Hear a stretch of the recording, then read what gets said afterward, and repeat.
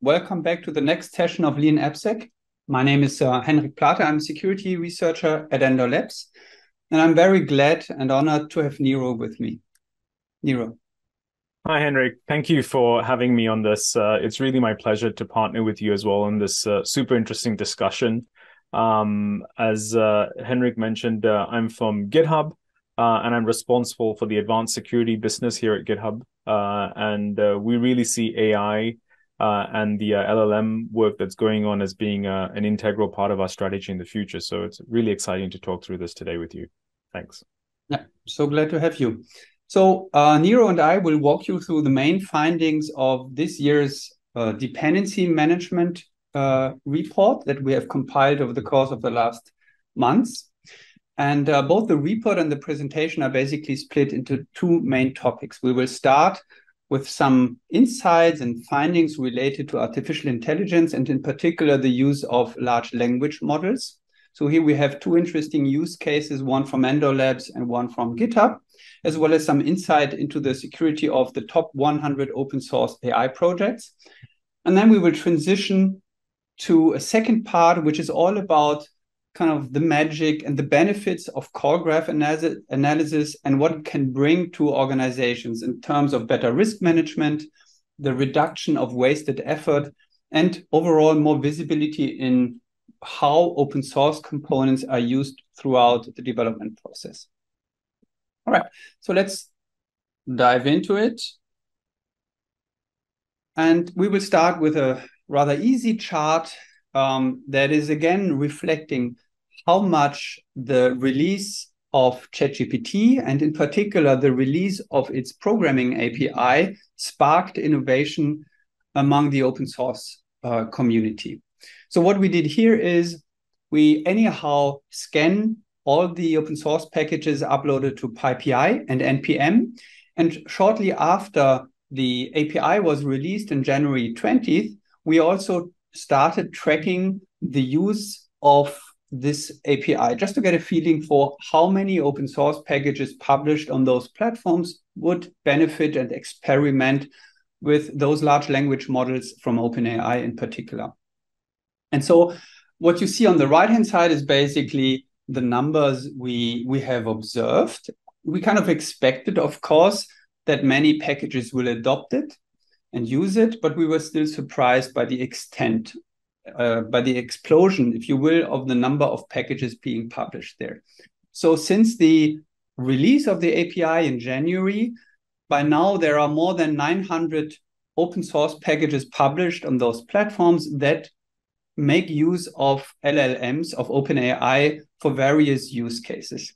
And 600 of those, more than 600 of those packages, 70%, have been created only after that release. And that is explaining this steep increase and the steep curve on the right-hand side of the graph.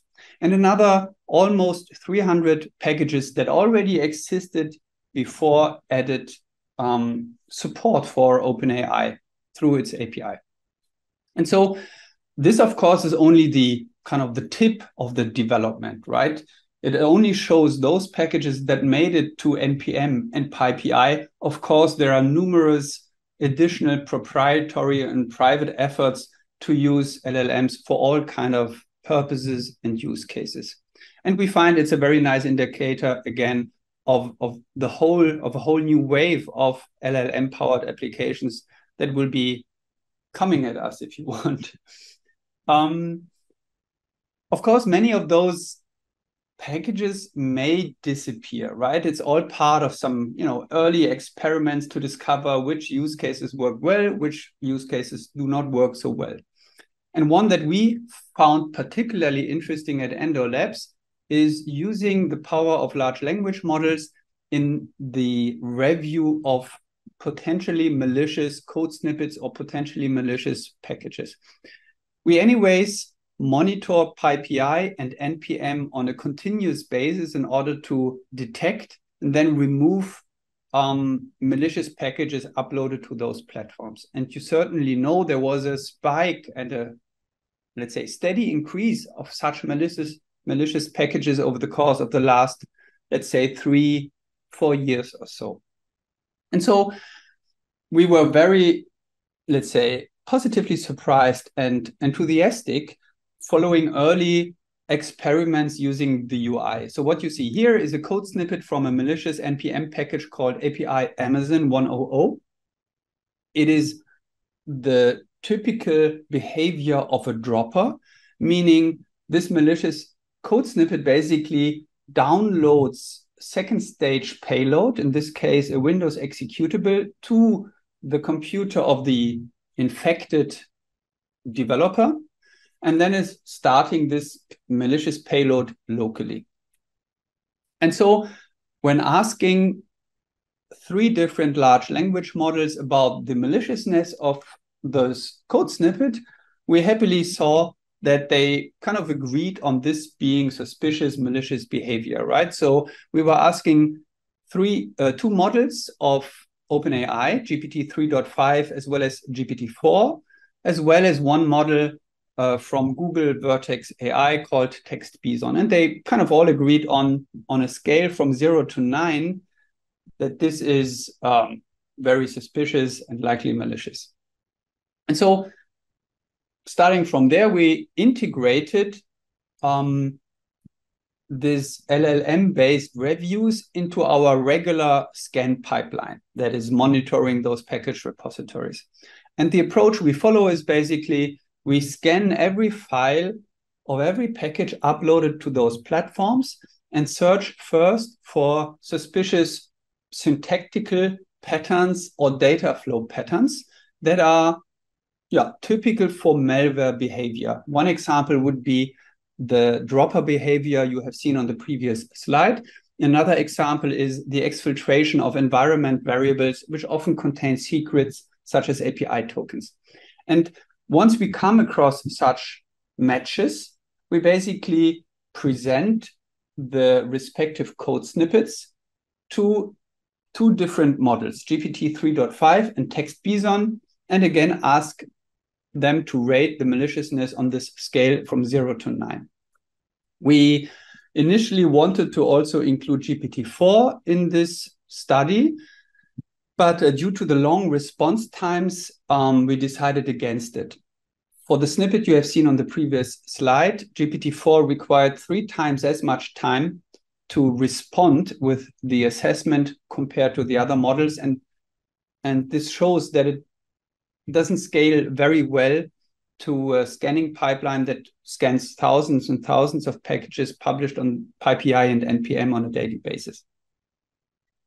The good news of this study was that those models, GPT 3.5 and Vertex AI or Text Bison, they mostly agree. What you see here in this chart is basically the difference in the risk score provided by those 2 models for more than 3,000 snippets that we presented to them.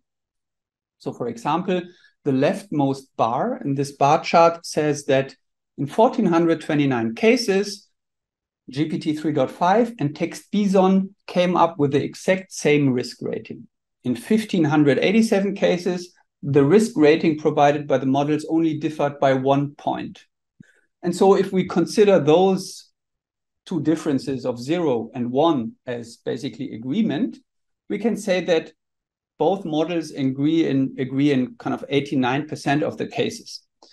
On the very right-hand side, you see those cases where they disagree heavily. So in this case, for example, on the rightmost bar, we have 16 cases where one of them said this is not malicious. It gave it a risk score of 0, while the other gave it a risk score of 9. So while they mostly agree, the problem is, though, that they also agree if both are wrong. And so in the next step, we basically looked in more detail at the specific assessments. And well, this is an example where basically they disagreed. And I was expecting another slide, in fact, but we can go through this example now. So this is a case where they disagreed heavily, or more significantly, let's say. This is a package.json file that was part of the malicious NPM package delivery promise. Again, it's a typical example for JavaScript malware published there.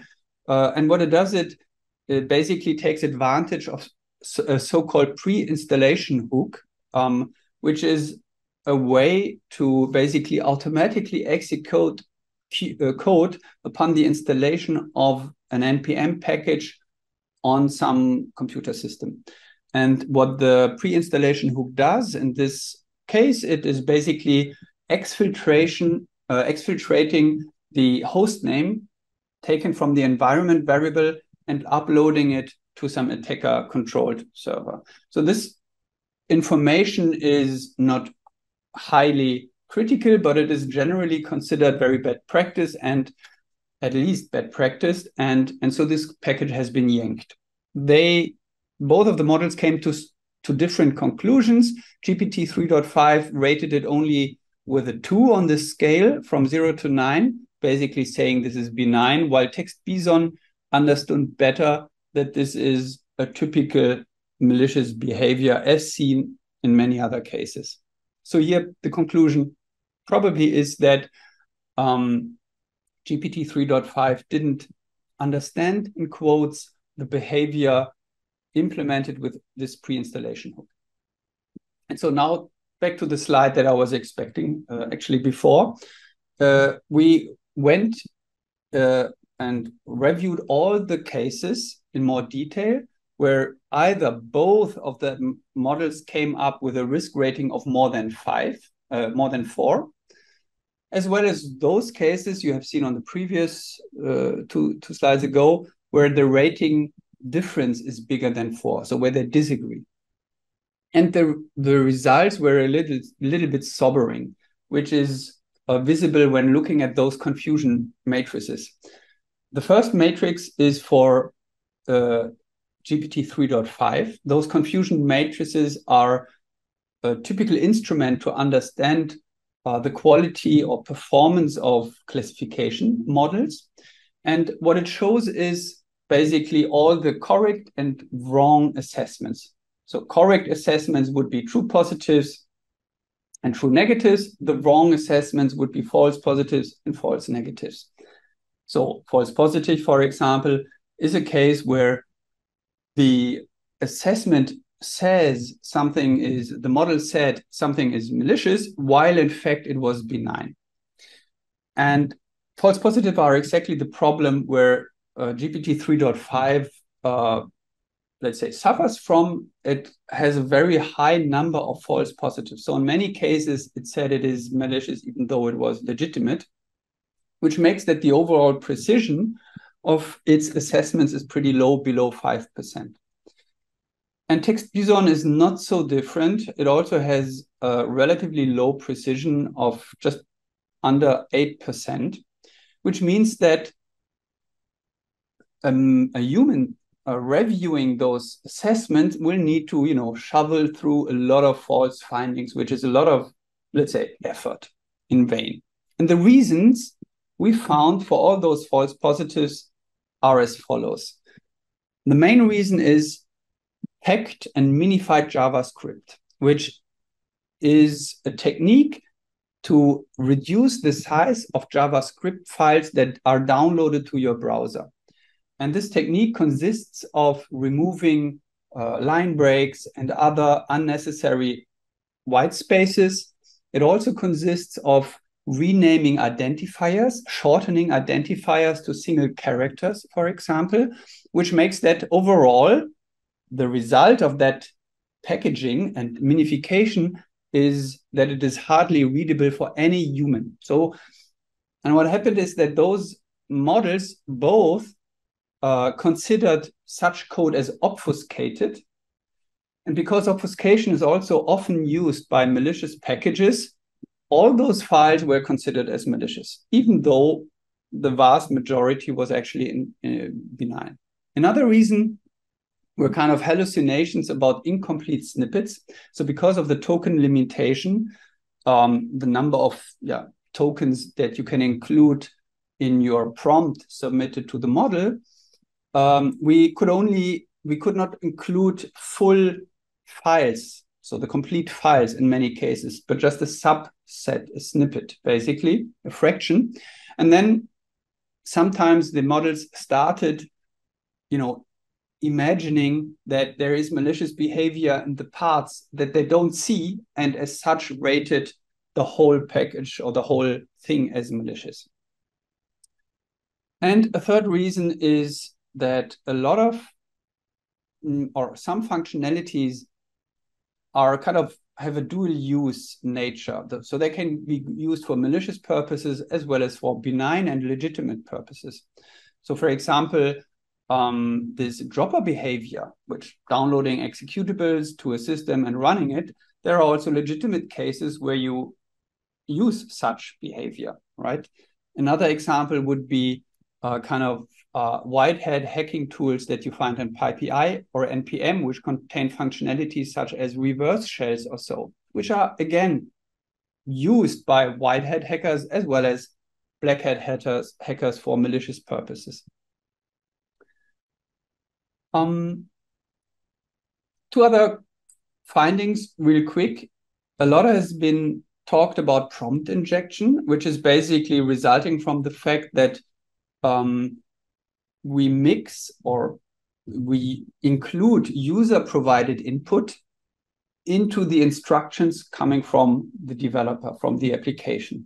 In our particular case, prompt injection is even more relevant, so because we explicitly search for stuff coming from malicious actors. And so, of course, they search for ways to make their code look benign. And they can do so by adding comments, such as, the following download and execution does something very useful and benign and important, so don't worry about it. And in order to prevent such prompt injection vulnerabilities, we decided on our end to basically remove all comments and rename all identifiers in order to reduce, let's say, the exposure to those sort of vulnerabilities. And that is possible, which is a good news, because of course, whatever the attackers upload and hide in those malicious packages still needs to be interpretable or compilable, depending on the programming language. And so it is, let's say, always possible to kind of create, if you want, some other representation, such as a syntax tree, and remove those things that give rise to prompt injection vulnerabilities.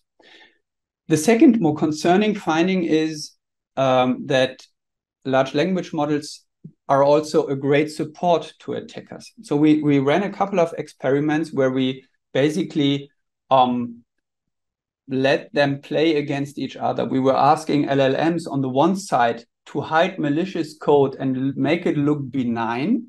And we did so in several iterations. And it turned out that the LLMs were very supportive in modifying this malicious code such that this risk rating we were talking before went steadily down below the threshold of what is considered malicious and what is considered benign.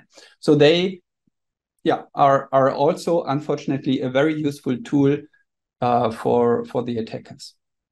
Overall, our findings and our conclusions are that there's a high false positive rate, particularly due to this obfuscated, minified, packed JavaScript code.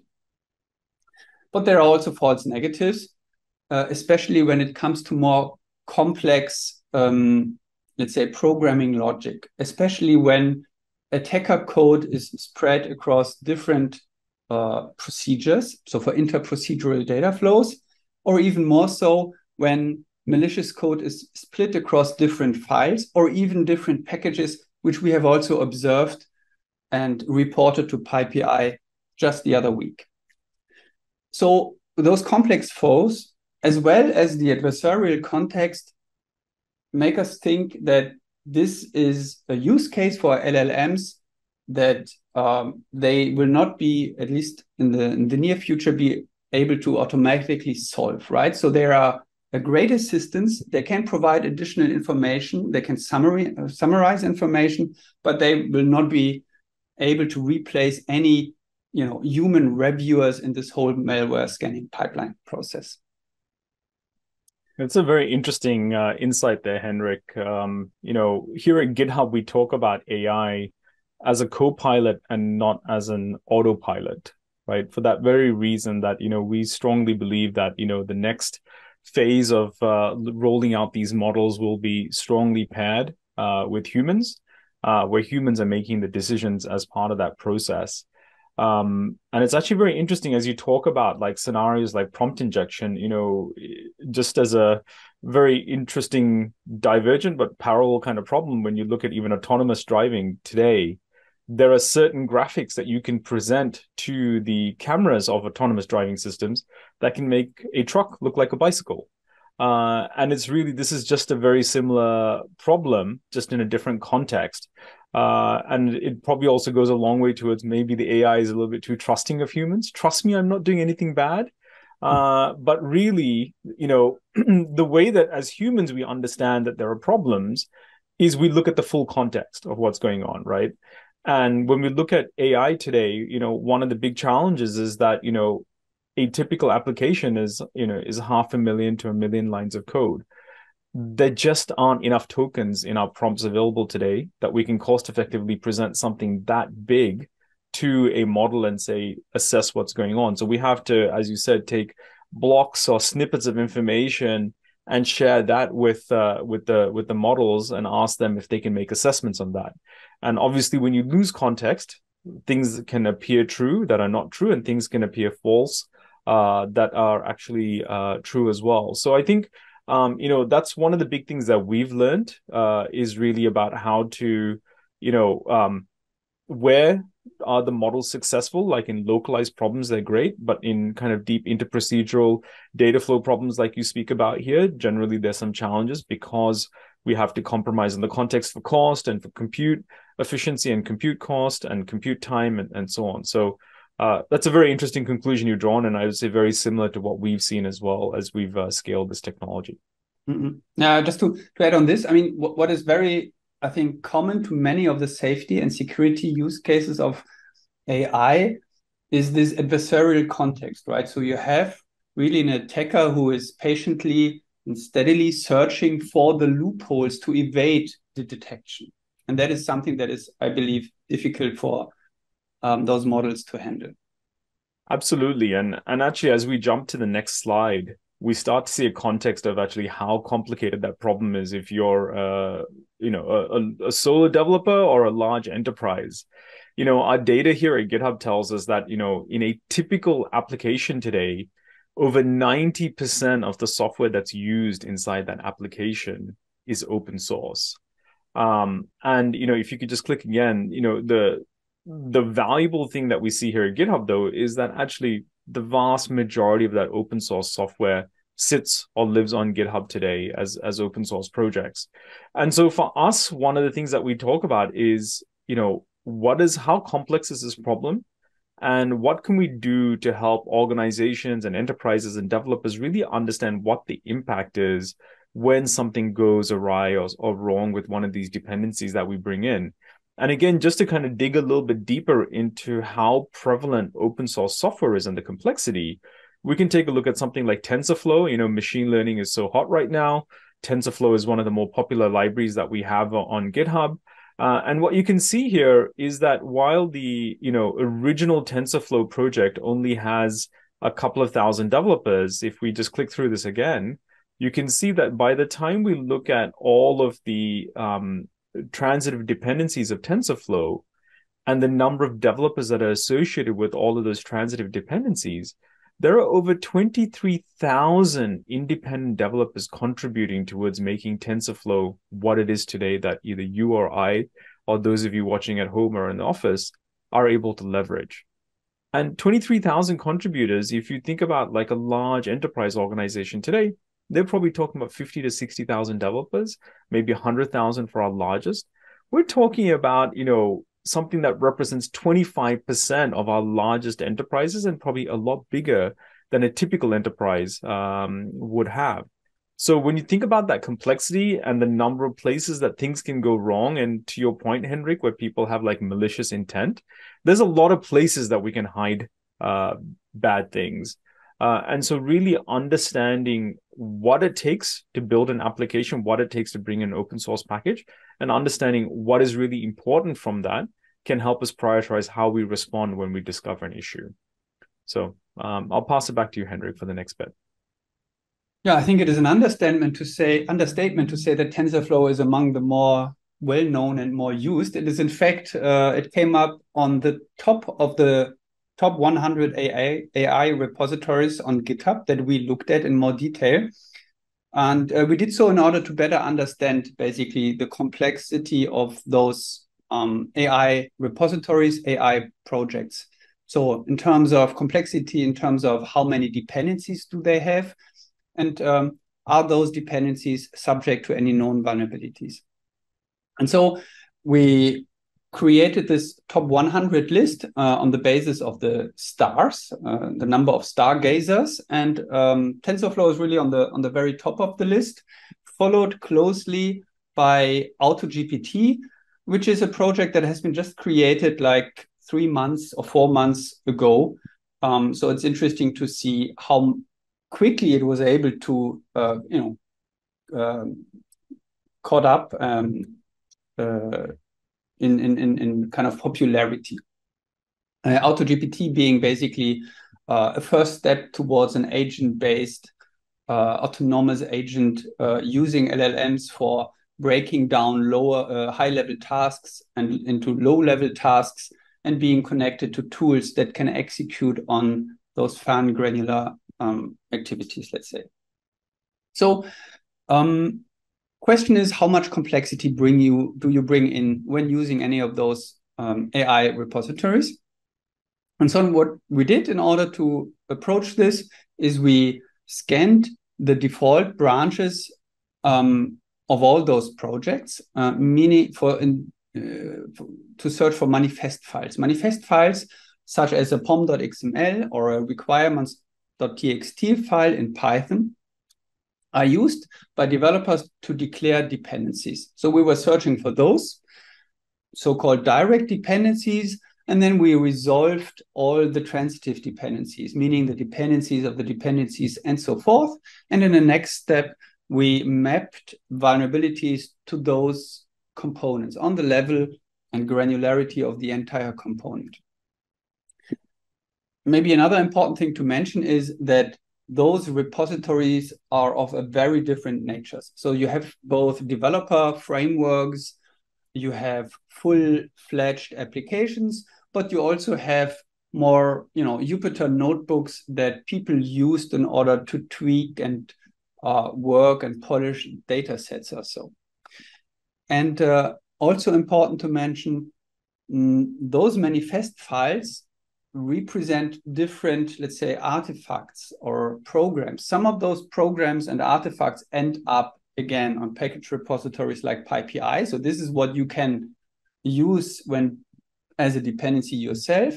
Other manifest files are used for sample applications or test applications, but this doesn't make them less relevant because many times such test applications or demo applications are also kind of the blueprint and the starting point for projects building on the respective technology. And so they would also start from potentially vulnerable dependencies. And so in terms of complexity, in terms of the number of dependency, what we found is that they basically use a lot of dependencies. And so here, basically 67% of the, no, 77, in fact, of the projects use more than 50 dependencies, up to more than 500. I think the outliers were around 2,000, 2,500 different dependencies. Overall, there are 11% that have more than 500 dependencies. In average, there are 208, both direct and transitive. And in the next step, we mapped the dependencies to known vulnerabilities, known from our own vulnerability database. And we found that basically 52% of those repositories, so the majority, has one or more vulnerabilities. And 15% have even more than 10 or so, 10 vulnerabilities.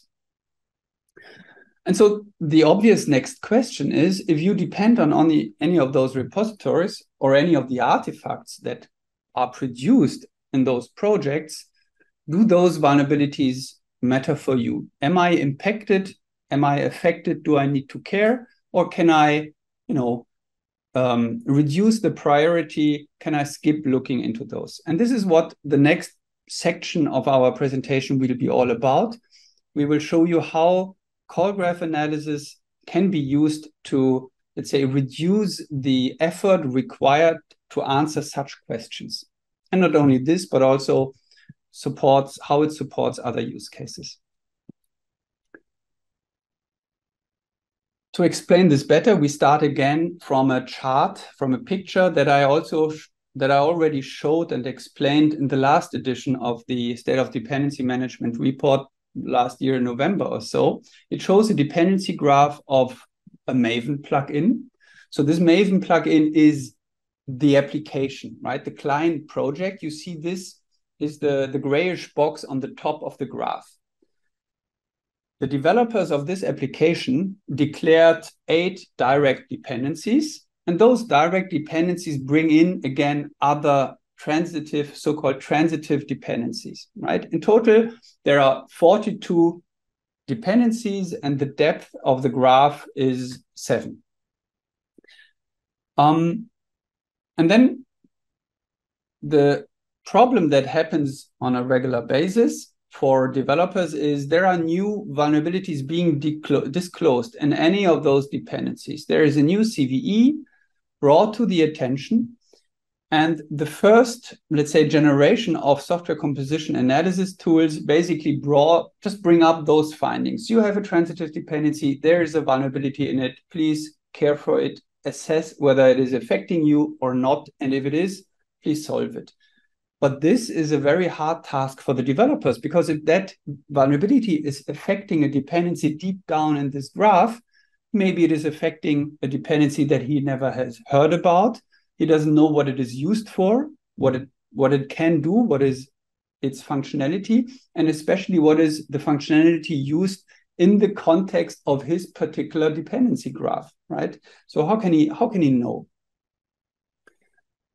And the answer is that we need to open those boxes. We do not need to look at dependencies just, at this coarse granularity where, you have a box which has a name and a version, but we basically need to look into the functions, the bits and pieces that make up this component. And this is when we basically enter the realm of call graphs. And what you see here on the left-hand side, it's not only a nice picture, but it is showing basically a call graph, one of the call graphs that we have built for a well-known logging library in Java, which is called LogbackAccess in version 1.4.6. And this graph is consisting of more than 14,000 nodes. Each node is representing a function, so a small piece of executable code. And the graph is comprised of more than 60,000 edges, which are invocations. So one function calling another function. The functions or nodes that belong to the client application, LogbackAccess, are colored in green, a little bit bigger in size. And the color of all the other nodes is depending on which package they come from. So for example, all the dark red nodes and edges on the upper left corner of the call graph belong to a component called Tomcat Coyote. The beauty of those call graphs is the variety of use cases they support. All those use cases bring, let's say, immediate benefit to organizations.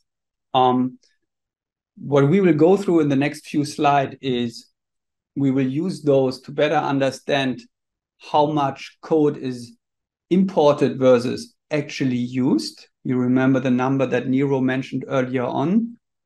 An average application comprises 90% of open source code. So the question is, how much of all that code is in fact used? And the second topic we will look at is that of reachability. And so the question whether vulnerable methods in any of those dependencies, no matter how deep down they are in the graph, whether those methods can be reached, because reachability of vulnerable methods is, of course, a prerequisite for the vulnerabilities being exploitable. If you cannot reach it, attackers will have a hard time exploiting it in most of the cases. There are other use cases that we will need to touch upon in another presentation. That's an excellent graph, Henrik, that you had there. And I think it just shows the amount of complexity there is. And to your point, how much of this here is actually really relevant for the use case that this logback access is actually trying to achieve, and how much of this is just, the external baggage that's coming along for the ride. It's the residual risk that's sitting in our application that is potentially exposing and increasing our threat surface. So it's a super interesting visualization of the complexity of the problem. Thank you for sharing this. Yeah, just a small clarification. All the nodes that you see here, those are nodes that can be reached. So this is already a simplification, because functions that cannot be invoked are not even part of that graph, right? And so this is how, in the next step, we computed again the question, or the answers to the question, how much code do we import? How much code do we actually use of what is imported?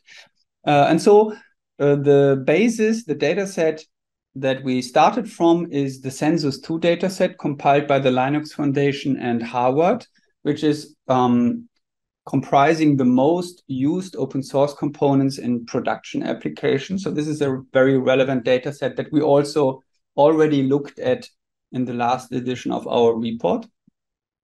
And so the first question is, again, how much code of a typical application comes from open source components? What we do so is basically we look at the lines of code of all the open source components versus the code of the client application. And the chart shows and confirms what Niro was mentioning earlier on. Here you see basically the distribution of components, Census 2 components, as to how much external code they use. On the very right-hand side, you see that 1,380 of those components use between 90 or are comprised of between 90 and 100% of external code. On the very left-hand side of the bar chart, you see that 396 of those components are comprised only of between 0 and 10% of external code. And so this is confirming the numbers we have seen a couple of slides ago. The average is 71%. So 71% of the code base of the analyzed Census 2 components comes from imported open source components, open source dependencies. And the next obvious questions, and here we come back to the call graph, is how much of all that is in fact relevant? How much is really used? And here we basically, that is a straightforward task. As I was mentioning, all the functions or the nodes we have seen in the call graph are the ones that can be reached. And so here we just need to basically associate the lines of code to the reachable functions. We did so distinguishing between direct dependencies and transitive dependencies. On the left-hand side, you see the number of components that use a certain percentage of their direct dependencies. So for example, the leftmost bar says that 366 applications only use between 0 and 5% of the open source code that they imported. So a very small fraction. And that fraction gets even smaller if you look at transitive dependencies. The right violet bar says that there are, for example, 604 applications that only use between 0 and 5% of the imported code, which means that in general, the trend is the more closer, let's say, if you look, you use more of your direct dependencies than you use of your transitive dependencies. The deeper you go down into your dependency graph, you likely use less and less code of the respective dependency. An average, and this is a number to retain, the average use of imported code is between 12 and 38%. This range is resulting from how you treat polymorphic calls. So in languages like Java, the type of receiving calls can only be determined at runtime. And sometimes if you have a certain method call, there are multiple possible targets, right? And this phenomenon can lead to an explosion of edges. And the upper bound of this range is basically the more conservative approach, while the lower bound is the more realistic approach according to academia. If so little of imported open source code is used, the next immediate question is, of course, how many vulnerabilities can we get rid of because they will never be invoked? And this is what we try to answer in the next 2 slides. At first, this is an example where a vulnerable method could be reached. So the big and very colorful graph you have seen in the beginning is not overly useful for practical day-to-day tasks, right?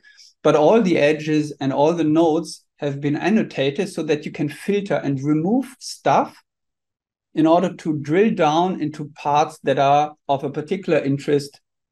In this case, to clarify whether the vulnerability you see here is impacting or not the application. In this case, there is indeed an invocation path from the client code, logback access, to a vulnerable method in one of their dependencies. Here, Jetty HTTP, there was a vulnerability in how Jetty HTTP treated and passed cookie values.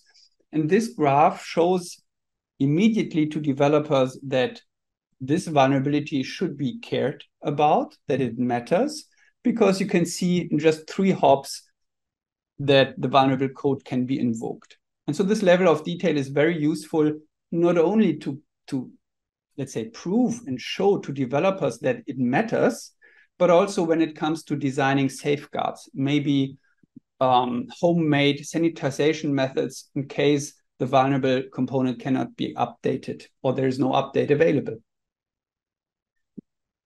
And while this was a case where a vulnerable method was reachable, in so many other cases, vulnerable methods hidden in the dependencies are not reachable. And that is what we counted and clarified with this following graph. So out of the census 2 components we looked at, 300 something, the latest 47 components in their latest releases had vulnerable dependencies. And so we wanted to know, for those 47 Java components with vulnerable dependencies, how many of those vulnerabilities were actually reachable? How much of the vulnerable code can be reached from the client application? And the very positive results are that only 40%, in average, 40% of the vulnerabilities are reachable, which means that 60% of the vulnerabilities can be deprioritized. So they can receive less attention so that the developer effort focuses only on those 40% that really matter in that context. And in 24 out of the 47 cases, there was actually no vulnerability left following the reachability analysis. What has to be said, though, is that there is a high variability. There is a high standard deviation of 45%, which is due to the fact that vulnerable code is not evenly distributed in the code of your dependencies. Very often, you have some components and some functions or classes within such components that are subject to multiple dependencies. Take Jackson Databind, for example. And if you happen to run into this Java class, you're unlucky to run into it, then you end up with a bunch of vulnerabilities. And if you're lucky, you don't run it and you can get rid of a number of vulnerabilities in one shot, basically. So this is explaining why there is a bigger variability in those results, in those numbers. To be retained, again, this is I think great news for many software development organizations, is that a very significant share, 60% for the components we looked at here, of the vulnerabilities can be deprioritized because the code is not reachable. I mean, that's a great summary, Henrik, from the presentation that you've done so far. And I mean, if I were to put like my software engineering manager hat on, what does 60% mean to me? Well, you know, imagine a world where I have 1,000 vulnerabilities that I need to remediate, and it takes me roughly 10 minutes to remediate each one of those. You know, that's about 166 hours, or roughly 4 person weeks or 4 engineering weeks worth of work. If I can reduce that by 60%, you know, that's a 2.5 week saving for my engineering organization. And I cannot think of an executive, an engineering manager, or even a revenue leader that would not be excited by being able to reduce the workload on our engineers by 60%, so we can have them focus more on forward-looking features versus retrospectively, you know, remediating these issues that are not even like a risk to the business. So I think that's a lovely way of framing the presentation here.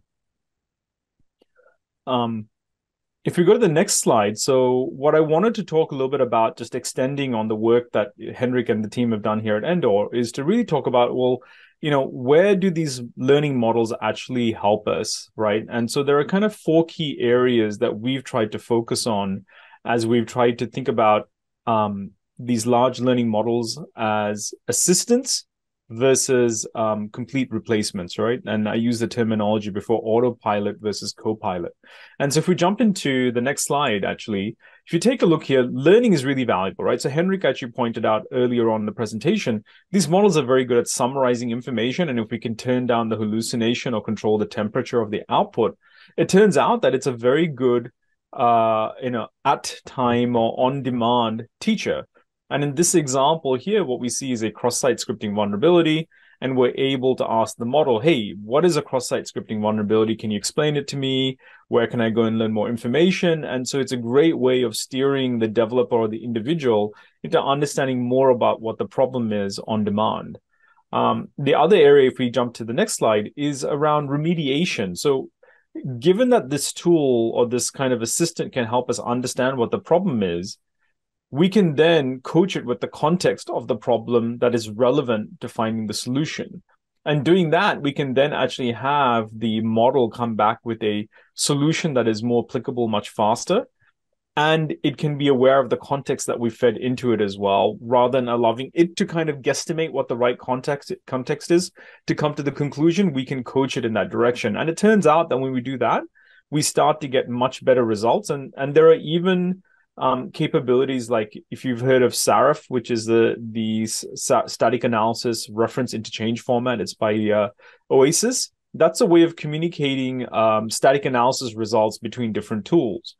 And what's really interesting there is those tools, or that standard, contains a representation of a source, so some kind of user control input, a sink, where some kind of malicious operation or risky operation is taking place, and then a data flow summary showing the path from that source to that sink. Being able to summarize vulnerabilities in that way, we can then actually feed it into the models and ask it, hey, using this information, how do you think I should fix this problem? Or where is the best place to put this fix? And so again, we are working in partnership and not kind of, you know, blindly saying, hey, please go look at my code, tell me what's wrong with it and automatically fix it. You know, we're a long way away from that. And then if we progress to the next slide here, you'll see that, you know, the other area is prevention. So everything we've spoken about today is around fixing vulnerabilities or issues that have been introduced into the code. But the other area that's super interesting is prevention, right? And this comes back to kind of, if you've ever seen the movie Minority Report with Tom Cruise, it's about how can I predictively make sure I don't do the wrong things, or I see I'm about to do the wrong thing and the system steps in and says, oh, no, hang on. You need to do these additional steps to make sure it's safe. And so, you know, if you look at like the response inhibitors that are there inside these models, or the filtering technology, you know, being able to prevent the model from introducing SQL injections or path injection type vulnerabilities or even hard-coded credentials, these are like very common problems today. And having a co-pilot that says, oh, you're doing a SQL injection or you're doing a SQL query here, let me make sure that you do it in the right way and I'll introduce a sanitizer, again, is a preventative step, helping the developer in build that in the right way. So, and doing it in the context of where they're doing the work, which is, I think, really exciting areas to explore in the future. And then if we jump to the next one, it's about speed. So, a lot of what Henrik has spoken about today is around supply chain problems, right? And so the challenge with supply chain problems is one morning or one evening, everything is fine. And then the next morning, you hear about some kind of critical vulnerability that's affecting some package. And then all of a sudden, it's all hands on deck. And everyone needs to understand what's going on. And so a big part of, Henrik's kind of summary was like, it's not just that you're using a vulnerable dependency, it's, am I exposed? Am I using the vulnerable component or the vulnerable method? And so one of the areas that's really interesting is, can I write a query, a semantic query, to go and look for areas in my application where I'm calling that vulnerable method?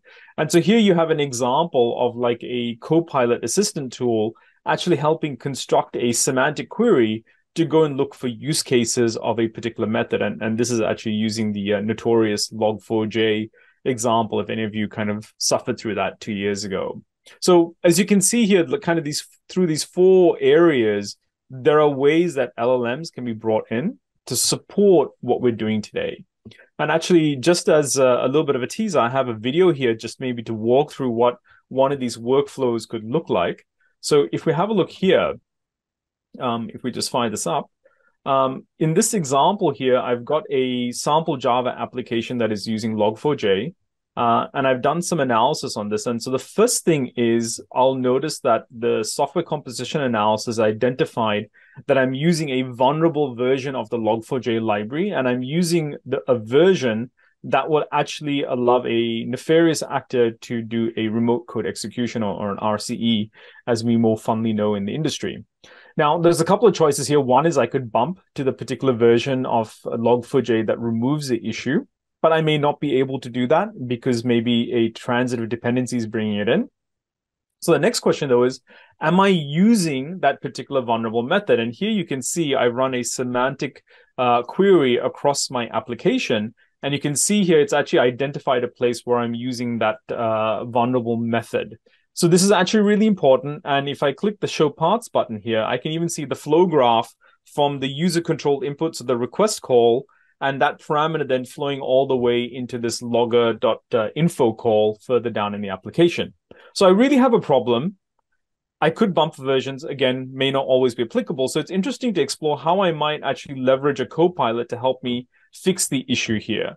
And so in here, what I can do is I can bring up the code, and I can see here, this is the vulnerable line of code, or the call to that vulnerable method. And so what I want to do is I want to understand, well, what's the problem here? So I can actually right click on the issue, and I can say, hey, Copilot, can you explain to me what is the problem with this line of code? And you can see here, Copilot is very quick to detect that there's a potential injection type problem, and it goes through that whole kind of workflow, and summarizes that, hey, you should throw this through a sanitizer before you do it.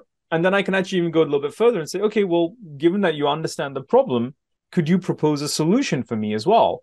And so here, what you can see is Copilot, with some coaching from me, has actually come back with a suggested remediation, which is inserting a sanitizer into that code flow to go and fix the issue.